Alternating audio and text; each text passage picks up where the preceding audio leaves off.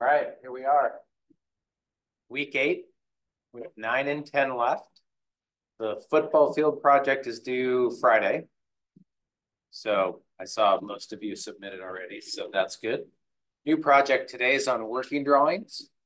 So you have to come up with an assembly to draw. So if you're in SolidWorks, it's a similar project that you're looking for an assembly with, I think I said 4 pieces in this class. So let's see here. Yeah, 4 of them. 4 parts. So you're looking for something that is 4 parts that are put together, right? That you can draw. So not too simple, not too hard. Don't take it apart. Estimate size if you have to, that kind of thing. Same as the other one. But it should start with what we call an assembly drawing, and that's this thing. So the parts of this are, it shows the object in assembled form. Most of the time, if it's complicated, you'll need a section view for it, right? This one has 2 views. It has a side view and a section view. Remember, a section view is where you slice through it, and then you hatch in the areas that are materials, and you want to change the hatching for each different part. That kind of gives it this feel where some hatching goes right, some hatching goes left. Like this concrete wheel, they concrete hatched, right? So the top page of a working drawing set is the assembly. It should also list out the parts. You will not have this many parts. You'll have 4 parts or 5 or 6 if they're simple, right? It also lists out the quantity.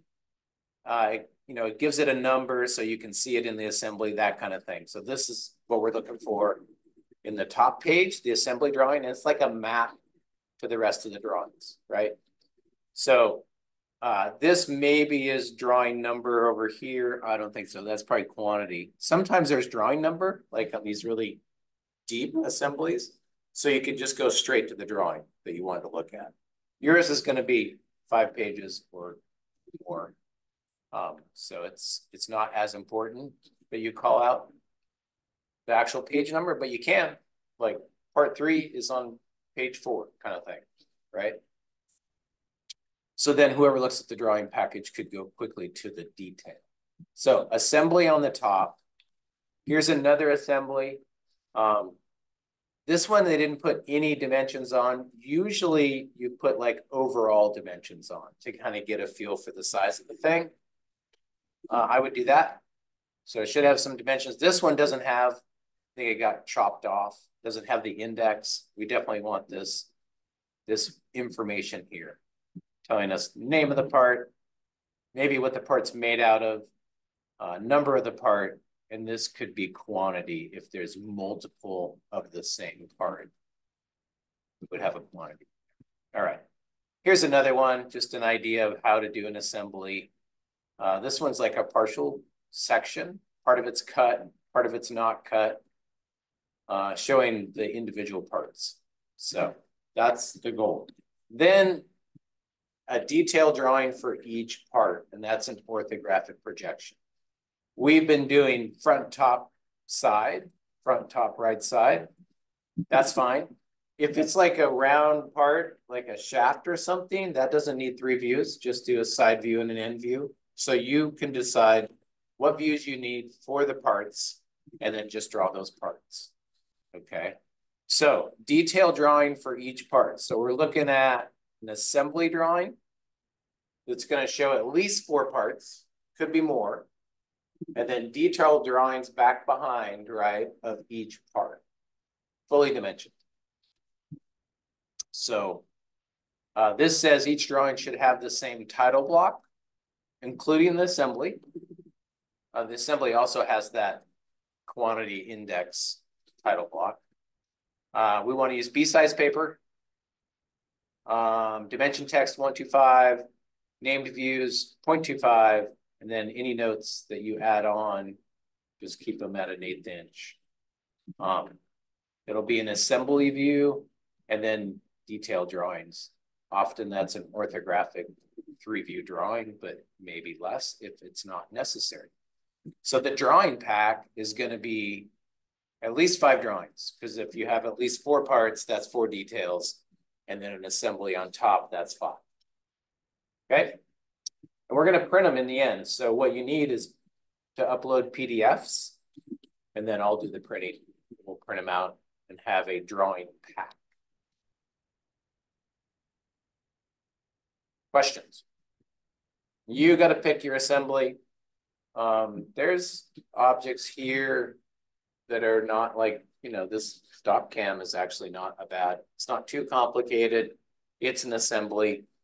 Definitely has more than 4 parts, but they're a little bit simple. But if you just look around the room, you'll find something, or your house, you'll find something. Again, don't make it too complicated. If it is complicated, like I think I showed I don't know where the scissors went. I showed the scissors the other day in SolidWorks, and it's, it's 5-6 parts, but it's pretty complicated. The scissor handle is complicated. So if you choose something that has a lot of complex curves or shapes, you can simplify it. You can box it up a little bit. So be careful what you choose. Questions? It's just working more with AutoCAD, putting together a working drawing set. This should be like, in my opinion, this is like the portfolio piece. So if you do a really nice job, print a copy. When it comes time to interview for a job, they'll say, I see you do AutoCAD. What are your skills? I'm all about not telling them my skills, but showing them, right? You could just whip out a portfolio and say, yeah, this is what I've done in SolidWorks. This is what I've done in AutoCAD. So this is a working drawing set. Pretty valuable for industry type folks to see that you can pull that together. All right. That's it. So the calendar, this is going to go until, this project is going to go until the 6th, right? So I'll be here on the 4th for class, but we're just going to work on this project. So it's up to you whether you come or not on the 4th. And then on the 6th, we'll do one more project. That will be another week-long project, and then that'll end it. We'll be done. Okay? We'll use that last one that will start on the 6th. You'll probably turn it in on the 20th of finals week, and that'll be your final. So no, like, come in and take a test, but just deliver the final drawing. All right. That's it. Easy peasy. Come on.